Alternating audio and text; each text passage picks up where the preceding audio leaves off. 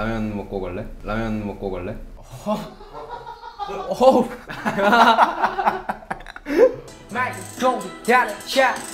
Welcome to Beverly Hills. 안녕하세요, 연우입니다. 아, 이거 약간 어색했지? 연예인 같았어. 그치? 홍대 연예인 완전 다 됐다고. 그래서 막 이러고 다닌다며. 어? 맨날 이러고 다니고. 아니, 나는 이제 알아볼까봐 가리고 다닌다고 이렇게 가리고 다니는. 이러고 다니는 사람이 어딨냐? 연예인 같지 않게 한번 자기소개 해봐.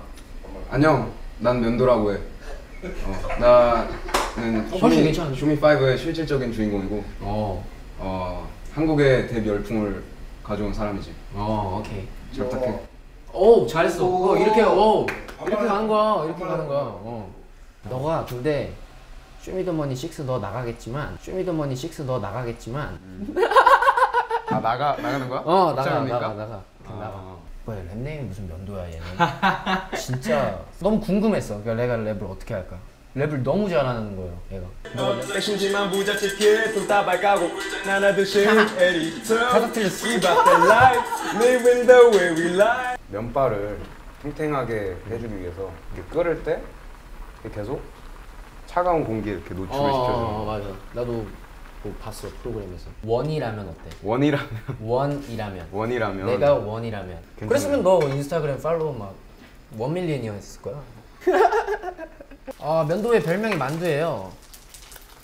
아니 근데 이미 면도가 별명인데 사실 거기에 또 별명을 붙일 필요가 있나? 근데 귀엽게 생겼잖아 만두. 그렇지 않아? 귀엽네. 이렇게 숨겨주지. 아, 벌써 다 불었네. 어우 씨, 만두가 타버린 것 같은데? 아유, 이거. 근데 원래 중국 음식이 이래. 아, 원래 그래? 처음 처음 듣는 소리. 아니야? 정말. 이제 이렇게 만두도 잘 익어 가고 있고. 내가 원이라면 그런 활용 점정. 바로 우유를. 우유? 우유? 무슨 사람 하는 거야? 왜 우유를 넣어? 근데 야, 우유를 왜 이렇게 많이 넣어? 면이 더 탱탱해져 이러면. 아니 라면 안 먹어. 사실 내가 원이라면의 그 비주얼이 그렇게 좋지가 않아. 나도 알지. 내가 원이라면 완성. 괜찮아요.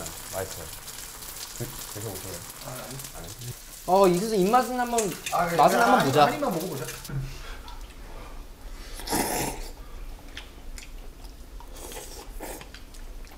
나쁘지 않은데? It tastes better than it.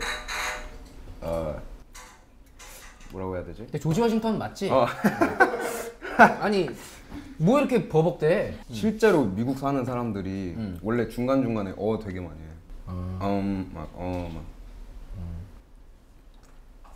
내가 원이라면을 먹으면서 야망의 냄새를 들으면서 랩을 하고 또 뭐 할까? 그 정도 하면 좀 많이 한 것 같은데. 그렇게 많이 그렇게 하시면 될 것 같습니다. 이게 되나 근데? 이렇게 힘들다. 가만히 있어.